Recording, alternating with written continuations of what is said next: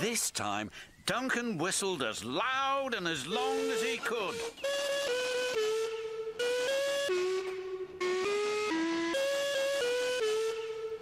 Moo, said the bull. Stop that nonsense, Elizabeth called. Shut the fuck up, you stupid bitch. But he hadn't noticed his penis had come loose. Then Duncan saw Terence ploughing Mrs. Kindly. Terence plowing Mrs. Kindly. What the hell is this coming? What is this? What? That's all yet, he chortled to himself. And he blew so hard his cock shot off like a and landed out of sight. What?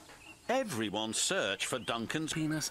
Oh but my! It was nowhere to be seen. Everyone searched for Duncan's penis, but it was nowhere to be seen.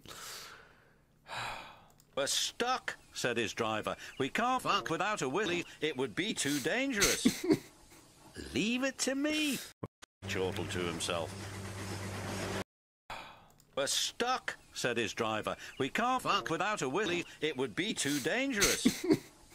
Leave it to me, the headmaster said. I thought you were dead.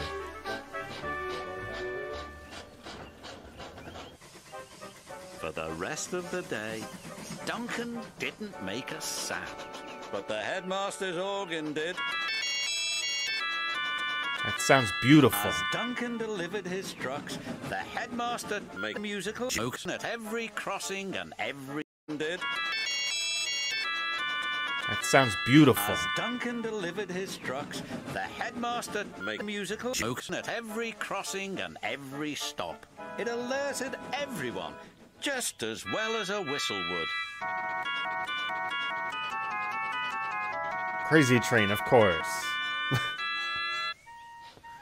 Of course.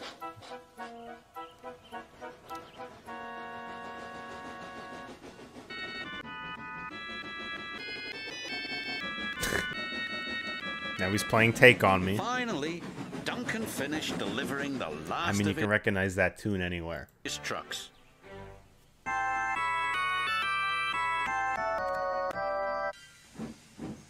I didn't catch that one. I jinxed it.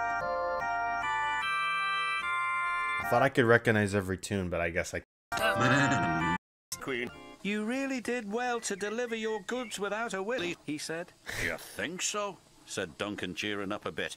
Absolutely, said Peepeee Sam, even though an engine's not an engine without a or an orgasm, chuckled the headmaster, and he tooted the organ. Toot, toot, toot, and all the engines tooted back, toot, except Duncan, who just grinned. Toot! Thank you very much to all the patrons.